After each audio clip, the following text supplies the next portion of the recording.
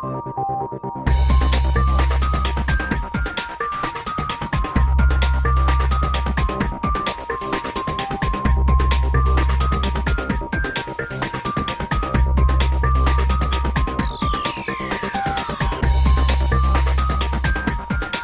background to the Cloud for Gov platform was a collaboration between ourselves and the IDA, really about EMCs in Ireland maybe 30 years now, so we were looking at how we can further invest in Ireland and develop some infrastructure to support the government, support innovation and support cloud computing in Ireland.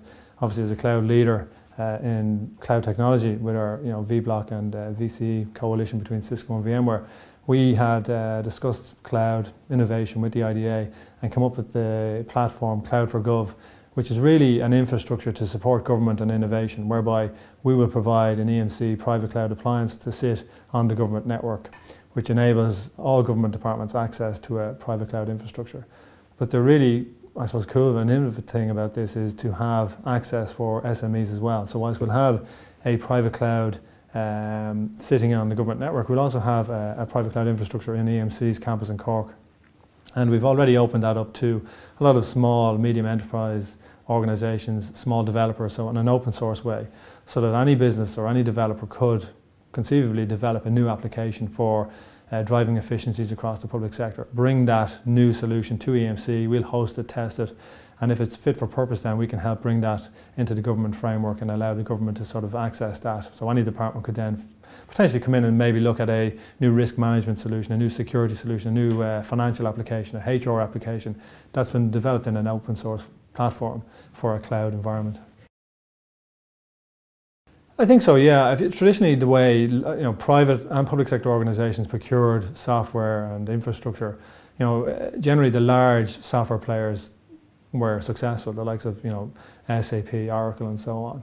Whereas what this does is it provides a small enterprise company that's developing new applications with a foothold or an entrance into, or an on-ramp into selling their solutions into the public sector in Ireland. So for instance, if somebody developed a new software application that drove efficiencies in e-procurement, for instance, and it resonated and worked well in government departments here, because by its very nature it's open source, it's on a cloud platform, there's no reason why that vendor couldn't bring that application to the UK, to EMEA, to the States.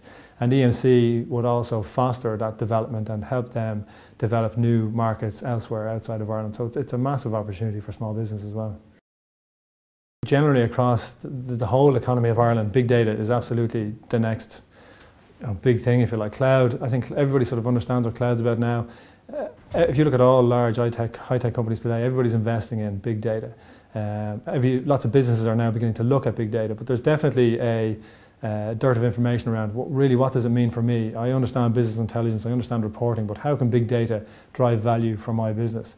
So EMC is investing heavily in this space. So obviously Hadoop, the Apache open framework around distributed file systems and analysing huge volumes of data has really drove this big data I suppose, phenomenal, so to speak, at the moment. Obviously based on the Google white paper, which was released from an open source framework environment. So EMC, we've built our Greenplum Hadoop appliance, which is again an open source big data platform. And we see that as massive opportunity, not just for public sector, but private sector. If you look at sort of anywhere where traditionally it was very difficult to analyse huge volumes of data, whether you're in genome sequencing. For instance, some of our oil and exploration companies off the coast of Ireland, they're surveying massive geological surveys around maps, seismic shifts in patterns across the Atlantic. That data is petabytes and petabytes of data, huge. Traditionally, if you were to run queries or try and analyse that data, it could take perhaps a couple of weeks. Through the whole concept of big data and taking all of that unstructured data and sharing it across multiple processors and multiple different systems and infrastructure in a shared way, the query time is massively reduced down to seconds. So there's big data in exploration, there's big data in genome sequencing, so testing. Genome sequencing, DNA testing, like historically, again, it could take weeks to run these big queries on IBM massive big mainframes. But now the world of big data is open to small business. So you can take some of your data, stick it on a private cloud, big data appliance, and then have the ability to run your queries or your algorithms along this big data. So the opportunity for Ireland, because big data is so new, I think If you look at all of the high-tech companies coming here, like Facebook, you've got Twitter, you've got LinkedIn, you've got Google. So all of these high-tech companies are coming to Ireland. They see that we have a wealth of expertise. We've got graduates who understand the whole ICT space.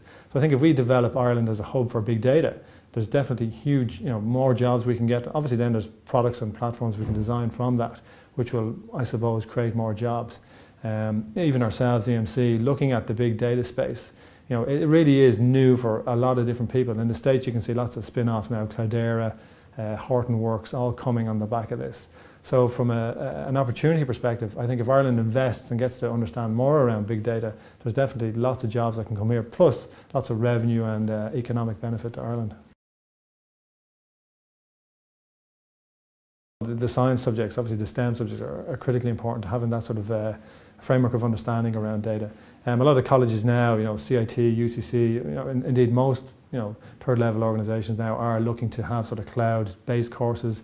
Big data is actually becoming sort of on the curriculum now as well. The data scientist really is, because it's so new, data scientists, a lot of organisations now are looking to employ data scientists.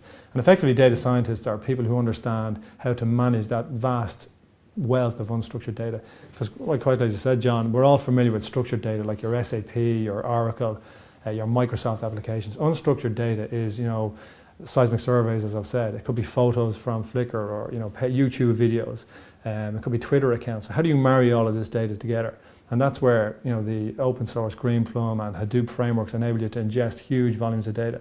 So the benefits are, I think companies that, because it's all open source, there's an opportunity for new organisations, new startup, new development companies in Ireland to develop new applications based around this open source framework. So sentiment analysis for customers, customer churn profiles. So there's lots of different sort of sectors that this fits quite rightly and quite readily into. For instance, if you are say Debenhams or somebody like that and you want to place an ad with Google, the cost of placing, say, wedding as an ad or a concept with Google is probably 50 times less expensive than placing it with Facebook, because when you do a search on Google, you go wedding, it comes up with lots of stuff around wedding.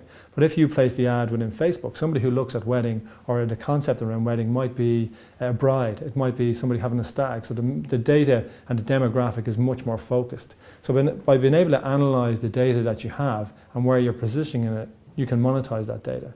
So I think if Ireland can become an incubator for big data and help small organisations and indeed medium-sized organisations develop applications around how to extract value from this big data surge, I think there's a huge opportunity for Ireland.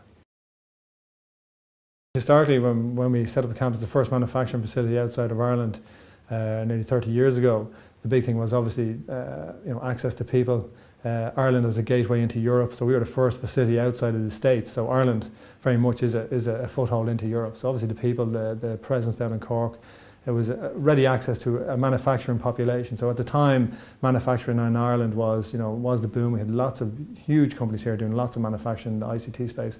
Obviously then the IDA was very supportive. The government was very supportive of EMC and our expansion through the years. So initially it was the manufacturing base here, a foothold into Ireland, and the graduates, the skills that people had around manufacturing. But the funny thing is, we have 2,500 people in Ireland today.